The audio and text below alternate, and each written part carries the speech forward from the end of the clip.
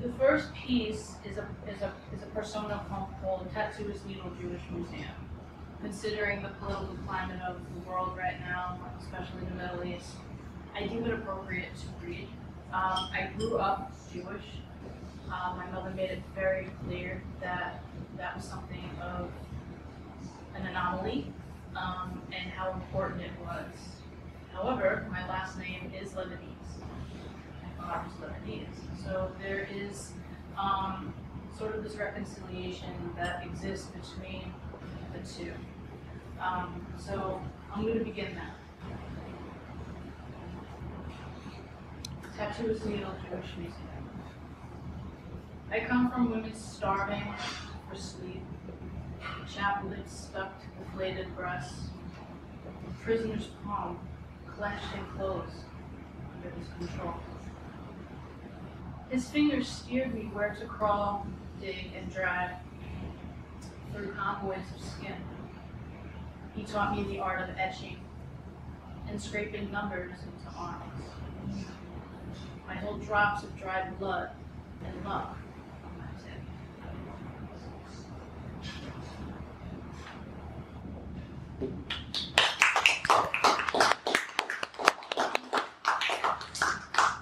The next poem is what you would call a contrapuntal poem, where it's juxtaposed between two look like block pieces. It comes from actually music, meaning braided together. So what it does is it takes two pieces of literature and fuses the two. It was made famous by the Olio poems by Tiny Majest, who actually won, I think it was the National Book Award for Olio. It's the collection about Civil War African Americans. The left part of the poem is actually taken from Shakespeare's The Tempest. How many lion-hearted golden creatures heard mercy's gallows slam? Are there here from the Pied Piper's courtyard? How beauteous hired guns our mankind is. Lay down arms for alms. O brave new world, where light yearning to be found, we are such stuff as dreams are made on. Our little life waiting, some night song to be sung by soil, drowned in sleep, 6 feet deep.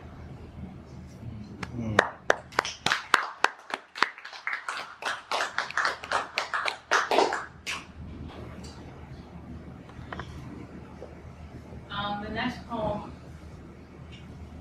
I teach high school. This next poem is actually for a student of mine who passed from cancer. This is while teaching Eli Wiesel's night. Again, it's a contrapuntal poem. Climax, teaching Eli Wiesel's night. I asked, should Eli eat his dying father's food? There's nothing you can do, John with terminal cancer says. You can't think of others. Imagine trying to survive Auschwitz, only worrying about yourself. Who interrupts John? But he's your father. You're crazy. What do you know? You don't know what it's like to be dying.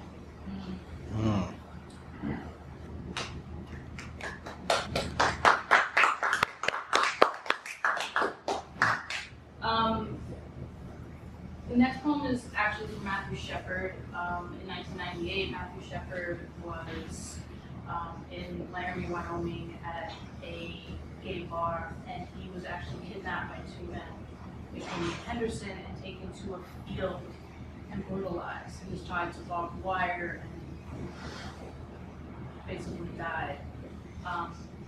This poem is Water Crows.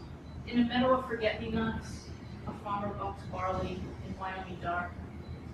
Inside a chicken coop, his son chooses eggs. He picks the best blackberries for breakfast for tomorrow. The boy runs into the house, slams the screen door behind him. He drops an egg. His mother, there's no yolk. 2 miles west in Laramie, a bartender wipes the bar, counts his tips, and looks at his rusted trailer home out the window. A stray cat rustles through garbage. The jukebox belts, "I'll be what I am." 2 men play pool, another introduces himself as Matthew. He buys both a round. Soon the 3 set out together. In a pickup truck, a beer bottle rocks back and forth on the floor, striking Matthew's feet. Next to him, a Bible, barbed wire. They drive to a deserted field, maybe filled with forget-me-nots, rob Matthew of his wallet, shoes, and pistol whip him. They bind his 98-pound frame to a fence with barbed wire and run into him with a pickup truck.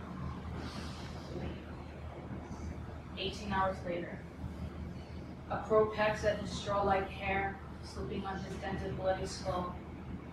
A farmer picks the day spuds. A child rides his bike after blackberries and eggs. He mistakes Matthew for a scarecrow.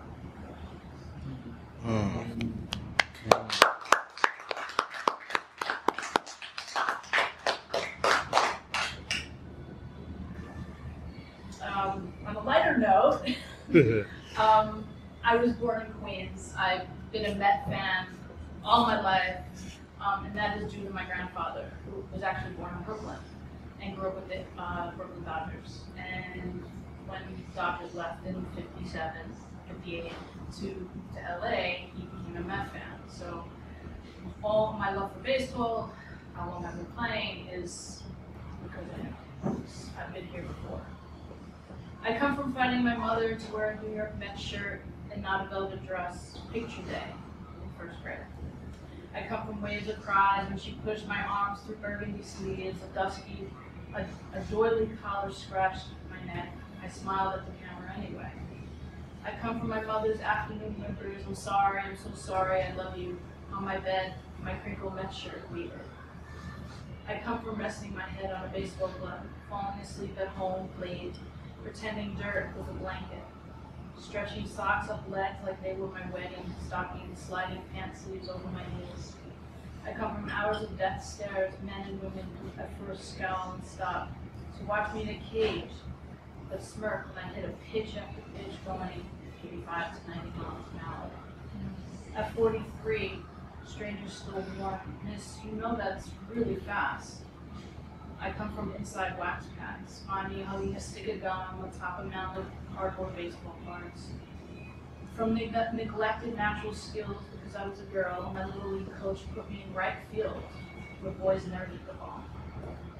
From teaching myself to catch fly balls against the brick of my childhood home, my father, who tolerated the game, threw me movies high enough to hit and pop clouds.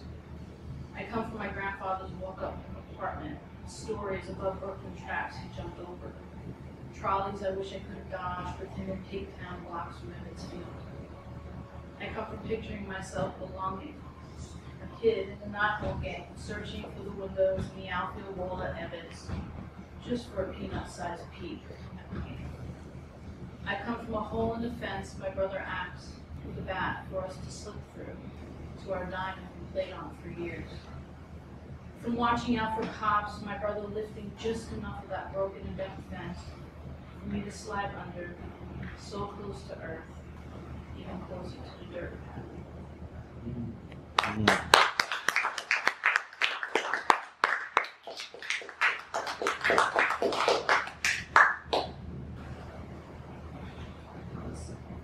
Am I doing on time? You're good. Okay. You're good.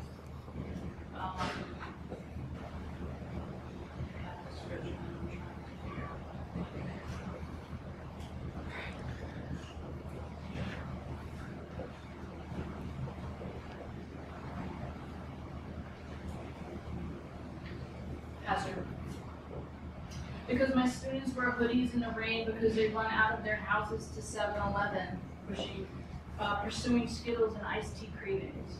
At the park, a cop threw Andrew against a brick wall because he fit a suspect's description. The can of Arizona iced tea in his pocket popped and ran down his leg like urine when someone's nervous.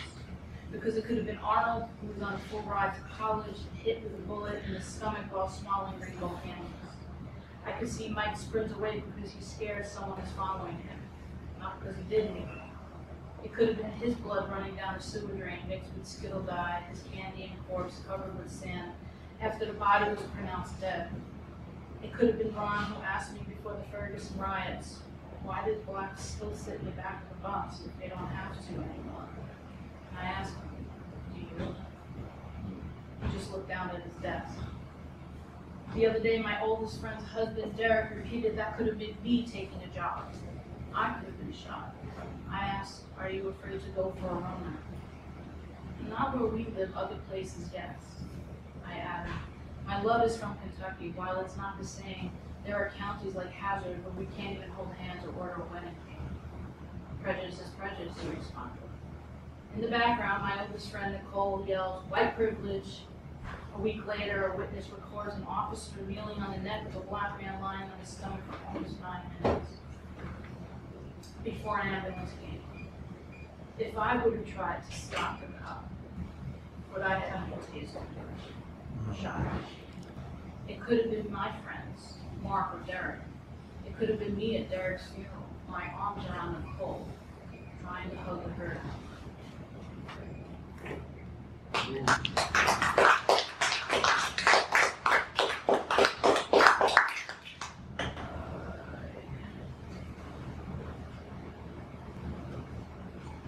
I've been that kind of woman. I've woken in jeans unzipped, bunched at my hips, clothes when a guy grew too large to handle, open to women who didn't love, tongues undeserving my taste, never found their way. I just teased with wetness. Those days, it was all I could give, even a decade after a stranger forced his hands inside of me. Between the hour of coming and going, I'd get up and feel for my depression, left in a mattress just to know I was there. Drive until I found myself in some body of water, where waves fell at my feet like nymphs mistaking me for a goddess, pleading to kiss away their immortality. I'd pictured the only woman I'd made love to on a beach. She ran to the surf's lips, wriggled out of clothes, and screamed, becoming. I slowed my pace to watch her finger wax, her figure wax. The closer I came, low tide writhed against skin under moonlight. Smirking, she called again, coming. I undressed and folded my arms across my chest. She strolled to me, dripping, dropped my hands. You're so beautiful. You have a body like Eve. Don't cover up. Don't ever hide. It was months before I told her of being assaulted. Adolescents spent hiding in long sleeves, turtlenecks, jackets zipped up, jeans even in July and August. That night her body was bandaged, drenched in tenderness. The Gosford tongue trailed me. We became another kind.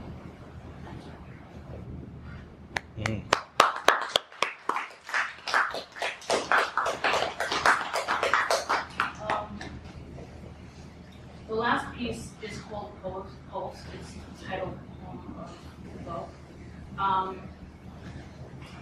It comes from the name of the gay nightclub that was shot up on June 12th in 2016. At the time, it was the biggest terrorist attack after 9/11. 49 people died, 53 were injured. It occurred almost a year later that Obama signed the bill legalizing same-sex marriage on June 26, 2015. On a personal note, my wife and I were watching the barrage of images on the news, and people carrying the wounded and bloodied, and I remember saying to her, this could have been us. It's just geographically, we were in New York, not Florida. Pulse. To them, we're already bodies on the floor, dancing, then shot dead, not making it out of freedom. We're cooled by the same water, ebbing at the shore. Like them, we get scared of corpses drenched in red. They're us, those bodies on the floor. We dream of a day we won't have to say anymore. Next could be me or the woman I chose to wed, not making it out of freedom's door. Holding hands, we choose to fight this war. My lips pressed against her skin in our bed. To them, we're already just bodies on the floor. I'm not damned or in need of a cure. I really don't need version. Instead, know this: I'm worthy of walking through freedom storm. Even when living becomes less thrilled and sure, we won't bleed and bleed until all blood is blood. We're not just bodies on the floor. We'll dance through and out like a new storm.